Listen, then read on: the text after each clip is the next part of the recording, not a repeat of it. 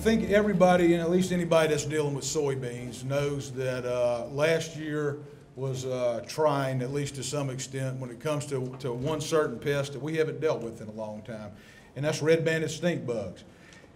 I think we did as good of a job as we knew how to do, based on the fact that we had no information really going into this thing on management. We relied very heavily on our colleagues at LSU, and we appreciate all the information that they shared with us. But I'll tell you, since then, and like our group in the Mid-South always does, Mississippi, Arkansas, Tennessee, and Louisiana, we took advantage of that situation, and we generated a ton of data last year. Now again, that's hindsight for last year, but what if we have this problem in the future, I think we're gonna be ahead of the game now finally. But what I want to do today, what I really want to do, is set up Gus Lorenz. And I've sent him some of the Mississippi data. He's got tons of data that him and Nick Bateman conducted over at Arkansas. But we have generated a lot of data, and there'll be some changes, and I'm going to introduce some of those changes to you today. And what Gus is going to do, Gus is going to come up here and show you a lot of the, a little more of the data and some of the things that support some of the things that we're going to tell you today. But one of the things I quickly realized, because when you're dealing with a pest that you don't deal with very often, there's a lot of questions about that pest, obviously. Now, we did as good of a job as we knew how, keeping you informed through newsletters on the Mississippi crop situation. Some of y'all may remember we even did an emergency red-banded stink bug forum in Stoneville that was very well attended. So what I'm going to do is I'm going to get kind of basic. This is not really the talks that I normally give, but again, I'm trying to set up my colleague, Dr. Gus Lorenz. So I'm going to go into this and hit some very basic things, answer some questions, a lot of the questions that I got throughout the year, and then we're going to get Dr. Lorenz up to kind of finish this. All right, so first and foremost, this is just our common stink bug species that we deal with in Mississippi and really the Mid-South in general, predominantly. We got the green stink bug, which is something that we deal with to some extent, I would say, every year. Then we got the southern green. This is one that we deal with more so probably in Mississippi, Louisiana, South Arkansas than Tennessee. But this is one that can get really high numbers.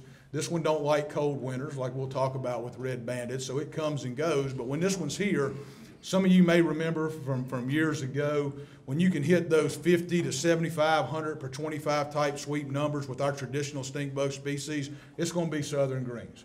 The nymphs have spots, pretty easy to identify.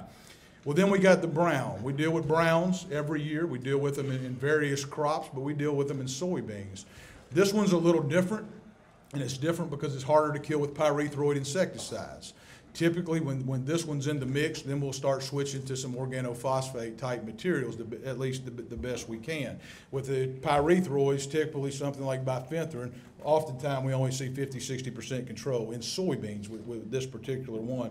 And I always put this one on there in the bottom right corner, the spine soldier bug. And I put it on there for a couple reasons. One is it looks a lot like a brown stink bug, and it is actually a beneficial. I mean, these things are great on caterpillars, and we've seen a lot of them this year when the looper kind of outbreak hit us. There's lots of pictures going around between ourselves and others sending me of this spine soldier bug running around with a looper on its proboscis. But this is a beneficial insect, and this is one you don't want to count in your sweeps. And I'm not going to get too deep into that, but keep in mind they're pretty similar to a brown stink bug. This is where some confusion starts coming in. We're just going to jump right in here to red-banded stink bugs. Honestly, there's only really probably one thing you'll ever confuse this thing with. The red-banded being on your left, that's the adult and the nymph. But the red-shouldered stink bug. Now, we don't typically see a lot of red-shouldered stink bugs, but they're not uncommon at all. In fact, we see them pretty regularly. The thing about a red-shouldered, though, is they die like greens and southern greens, so we don't worry about them a whole lot. But they are as confusing, and we found quite a few this year. And I'm going to go into some detail on this, but you can see instantly that the nymphs, you should never be confused by the nymphs. It's the adults. So we're just going to start at the beginning, and I'm going to go through the various life stages of red-banded stink bugs, because I bet I've had a million texts this summer on, is this a red-banded? Is this a red-banded? So I'm going to go through some stuff. All right, egg identification. Red bandeds have a very unique cluster of eggs that they lay. They're always laid in rows of 2, and they tend to be dark gray or black in color. They're always in rows of 2 though. There's one other stink bug, at least that I can think of off the top of my head, that lays eggs in rows of 2, at least stink bugs, and that's the rice stink bug, except they won't be dark in color. Kudzu bugs also lay eggs in rows of 2, but they're not dark in color either. But red-banded stink bugs, many of you probably saw this year. I've got tons of them in my net sweeping or in drop cloths or whatever. One thing different too about the way they lay their eggs, red-banded, is the eggs are red-banded. They tend to be laid down in the canopy on the stems, petioles, and pods rather than up on the leaves. Now you'll find them up on the leaves, but they do lay lower in the plant a lot of times, directly on the fruiting structures. When the nymphs hatch, first instar nymphs of stink bugs are can be confusing because you'll get the spine soldier bug in there and you'll get everything else in there. But these are fairly unique. This is a really good picture from a graduate student at Gus's, Joe Black. Took this picture on a pollinator tour we was on this summer. But one of the things about that very first instar of red-banded stink bugs is they have that bright red abdomen. There's not a lot you can confuse that with that's up on the plant. Now, burrower bugs look similar, but they'll be down in the, in the residue on the soil. So if you zoom in on this a little bit, there's a shot of the nymphs, the first instar nymphs. Now, the picture to the top right, this is several of the different instars. Now, keep in mind, too, that red-banded stink bugs, the shape of their body, at least to me, is always sort of football shaped. So that kind of clues you in immediately. I cannot think of any other stink bugs just right off the top of my head in their early instars that have that football shape to them. So that clues you in. Now, as you get to the larger instars, the 4th and the 5th instars, like you see in the bottom picture, that's on either side of that adult, then they're still sort of football shaped, but they get those lines down sort of the middle of the body. But what you're looking at in this picture is essentially all of the life stages of the immature. They're pretty unique looking. I don't think you'll have trouble identifying this immature of a red-banded, and it's important to be able to do that. Now, when it comes to the adult, I've seen a lot of different color phases, and the pictures that you're always seeing on the internet, social media, whatever you're doing, is typically the one on the top left corner. It's that perfect looking red-banded stink bug with a bright red stripe across his shoulders. Well, I'm here to tell you there is a large percentage of the population that does not look like that. They still have that stripe like you see in the middle picture, and I believe this is a picture by Scott Stewart if I remember right, but the band will almost be sort of a beige color. That's real common. We see that a lot. Or you see the top right picture is more of a brown color. So it's not always that bright red color. But the point of this one is the shoulders on this pest compared to a red-shouldered stink bug are much more rounded. A red-shouldered stink bugs, although they're not pointed, they have somewhat of a shoulder that defines them. But if you really want to know what you're dealing with, here's the foolproof method. And once you do this a couple times, I can guarantee you'll never have to do it again. But a red-banded stink bug has a spine between the hind legs that is visible with your naked eye. You do not need a hand lens. You might need your reading glasses, I do, but you don't need a hand lens. You can see this spine. If you flip that stink bug over, if it has that red stripe, it fits the description of a red-banded stink bug, and that spine is present, it is a red-banded. And after you look at a few, you'll start getting familiar with them from the top side, that shoulder part of it, and you'll know what you're dealing with. So that's just a couple of things about identification. It's important to be able to identify these because we're treating these things different. So that's why it's so important to be able to identify them. So where did this thing come from? I had to do a bunch of research the other day before I did this talk to try to figure all this out. But this thing was first described in St. Vincent, the island of St. Vincent, by a guy named Stoner in 1922. So this thing's been around for a long time. It's actually been in the U.S. for a long time at some level. In the 60s, it was in South Carolina, Florida, Georgia, and New Mexico was found. About this same time, in the late 60s, they were finding it in Brazil. This is a neotropical insect. I mean, it's essentially native to that Caribbean, South America type area. It's made its way to the U.S. By the 70s, it had made its way as a significant pest in Brazil. So it's down there, and it is a problem down there. So this thing has been around, I guess you could say, to some extent for a long time. It's just when we have years like we've had that are warm winters, this is when it's blowing up in these high numbers and causing us a problem this far north. Louisiana first reported it in 2000. And this is a map I don't know if I got it from Hank Jones or somebody, but this is a map of Louisiana just showing where they found it in the early 2000s. And by 2006, it made its way all the way up to the north side of Louisiana. Now, our first dealings with this, other than a very rare occasion, was in 2009. And everybody remembers, I think, 2009 because that was the year that we had just horrific rains at harvest, tremendous quality problems. Well, that was also the same year that we actually treated a lot of red banded. Now, we really haven't had the problem since then until 16. We started seeing some in 16. Now, although they showed up in these counties in 2009, what we didn't see in 2009 that was much different than the tail end, the late planted soybeans in 2016 and certainly in 2017, what we did not see then was just those huge numbers blowing back into fields like we saw in some areas this year. So this thing comes and goes depending on the weather, and I'll talk a little bit about that. So what's it out there feeding on? I think Drake Copeland here mentioned it in the cover crop symposium this morning, some of the legumes. Obviously soybeans is a host, but the legumes, about any legume is somewhat of a host. Crimson clover seems to be one of the biggest ones. And that is where we can find large numbers of red-banded stink bugs. Now, we saw some plots this year. Scott Stewart and myself was on this pollinator tour type thing, and we were looking at pollinator habitat. How many of y'all are familiar with partridge pea? Y'all know what that is? We found every life stage on partridge pea, and that was one of the things they were planting in these pollinator crops. A legume, obviously, but they were definitely on it, and they were reproducing on it. Since that time, I've been kind of looking for it, and I didn't realize how much of it is out there. There's a lot of that out there. So these are reservoirs for this thing to build before the soybean crops get in, particularly your clovers. Cotton, I keep getting asked this question about cotton. They will feed on cotton. We don't think they prefer cotton. If you got cotton adjacent to soybeans that you're not controlling them in cotton, they will wreck a few rows of it. Rarely, I think, will they move across a cotton field and be a problem, but I was opening bowls next to some soybeans I had this year, and 3 would run out of every bract. I mean, they were tattooing it. But this only went into field 6, 8 rows or so. It was not a big deal. They preferred to be in the soybeans. Since that time, I think Gus has seen even immatures in sorghum, which was very unusual, and I've even seen egg masses all over Palmer amaranth. But I think late in the year, when there's not a lot of hosts, they're going to try to utilize things they ordinarily would not.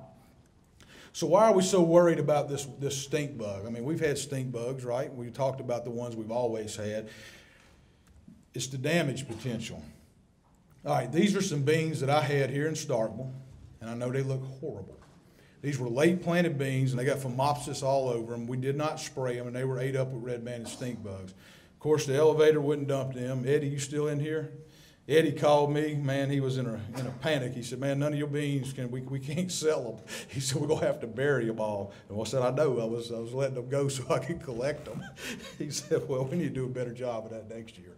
But this thing, I'm telling y'all, this thing is different than these other stink bugs.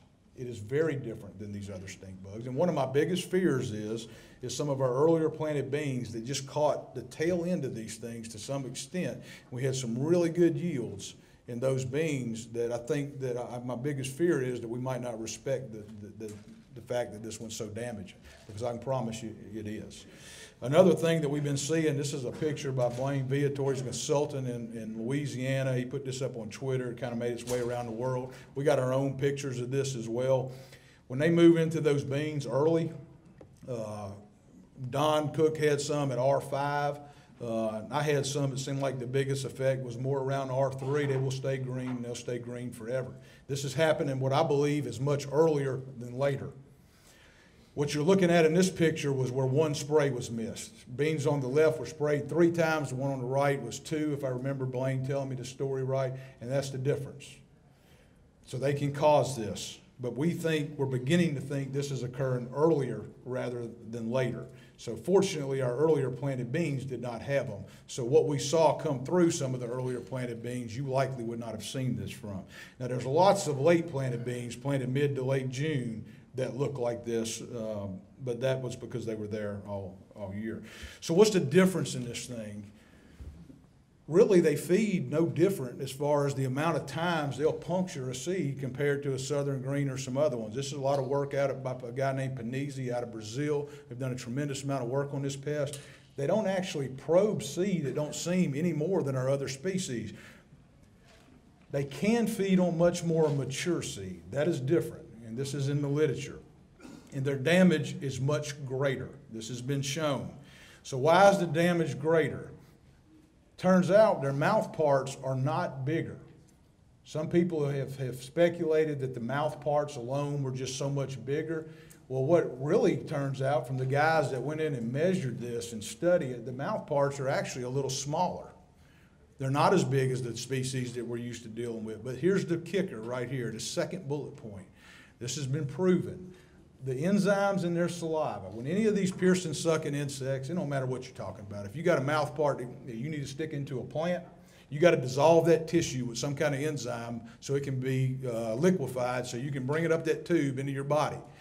This stink bug, the enzymes in its saliva are much, much more damaging compared to any other species they've ever looked at.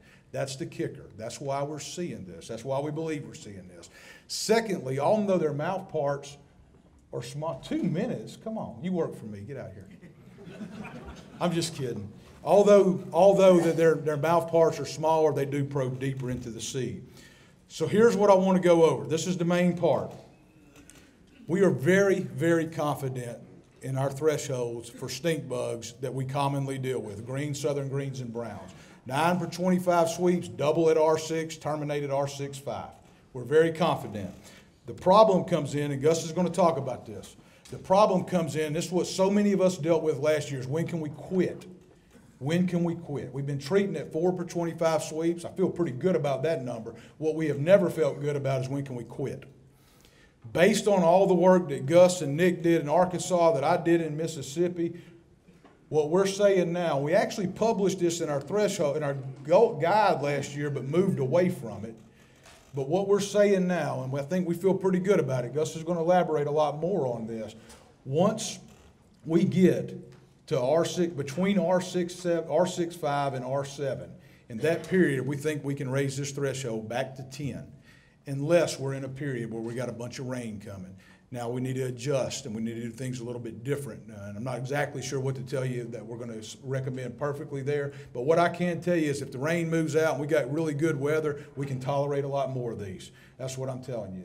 So after R7, if the weather is good, I think we're going to quit spraying for these things. And we're pretty confident. Gus is going to show you that. So moving into 2018, if I could give you one piece of advice, it's going to be plant early. Now, I know we always say that, you know, plant early. I know you can't plant everything early. But what I can tell you is if you get into a situation where you're planting mid-June and this thing's going to be there, we're going to have some problems. Then there's always going to be exceptions to the rule, but early is much better than later. So the last thing I'm going to tell you is we have done a lot of ditch bank surveys. We do them every year. I'm going to need 30 seconds with you. Every year we do these ditch bank surveys, and honestly, they don't mean a whole lot. We can find a million gazillion plant bugs, and they never show up in the cotton or whatever. But with this one pest, with this red-banded stink bugs, I think we very accurately predicted last year, based on what we were finding, all the way up north of Highway 82, that they were going to be an issue this year, and we're going to do more of it. So what that's telling us is this thing is so sensitive to cold weather. If we have a cold winter, if we cannot find these things in the spring, they're either going to have to make their way from South Louisiana up here to cause a problem for us, or they're not going to be there. And we don't know that yet. But if we're finding these things in March, in April, like we did last year, immatures and everything else in crimson clover, probably can guarantee you they're going to be just as big of an issue. And that's when we need to start really thinking about some of these late planted beans and how we're going to manage it.